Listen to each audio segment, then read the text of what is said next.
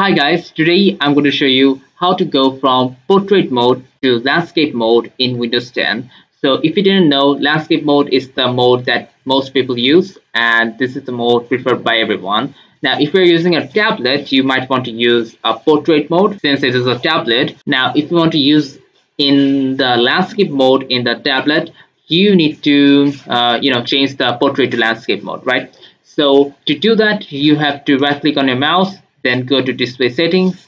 Now from here, you have to scroll down a little bit, find the display orientation here, and then click here on the option.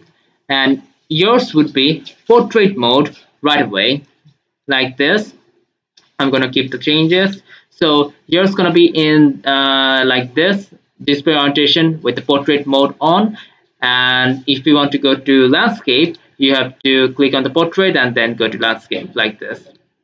Then keep changes and you'd be good to go. So that's how you can change from portrait to landscape in Windows 10.